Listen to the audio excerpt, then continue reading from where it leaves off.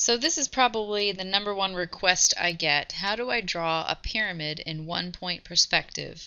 I'm going to show you how to do that in this video. It's pretty simple, pretty straightforward.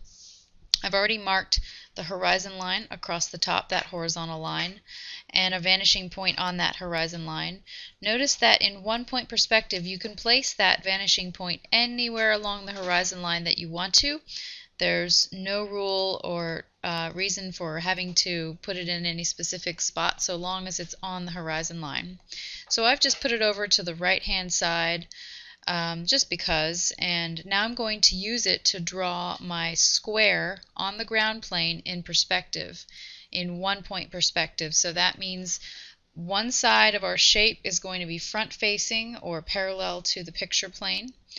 And again, think of the picture plane as kind of a flat surface. It's like a camera viewfinder that's a window that's right in front of your eyes all the time.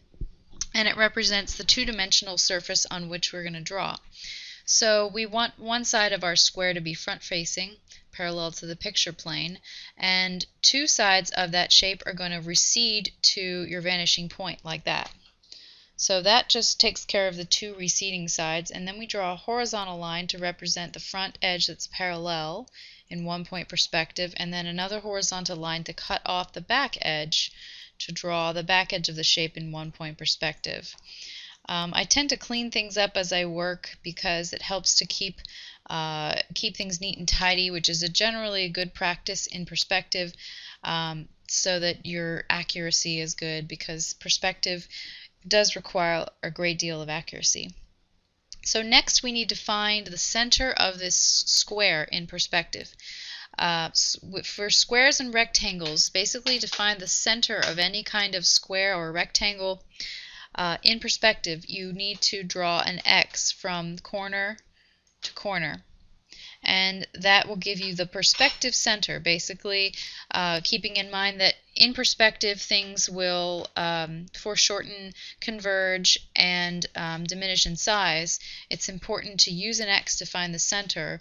You can't just go based on, eyeballing it. You have to draw the X to find the center of the shape. So this is finding the center of this particular square that's drawn on the ground plane. And now I take a vertical line up from that center, and that just defines the topmost point of my pyramid. And you can make that line as long or short as you want to, depending on the type or shape or proportion of pyramid that you would like. And then once you've established the height of the pyramid, you can just take lines going diagonally from that topmost point down to each of the 4 corners of your pyramid, and that is how you draw a pyramid in 1-point perspective. Now at this point, there are a couple things you can do. One thing I recommend doing if you're having a hard time seeing things is to go ahead and erase the guidelines that are getting in the way of being able to view the 3-dimensional shape. So very oftentimes it's hard to see what's going on if there are too many lines in the way, and that line right there is one that kind of gets in the way. Now you can see it a little bit more clearly. You can take this even further if you want to make it an opaque or solid shape by erasing the edges and lines that you would not see if this were an opaque shape. So solid, not see-through. Currently it's see-through. So let's go ahead and make it solid, and to do that we're going to just erase the edges that we would not see because they are hidden by the front-facing side of the pyramid. And in that case, the guidelines that are contained within also get erased, since those would also be hidden from our view, to make this into a solid pyramid.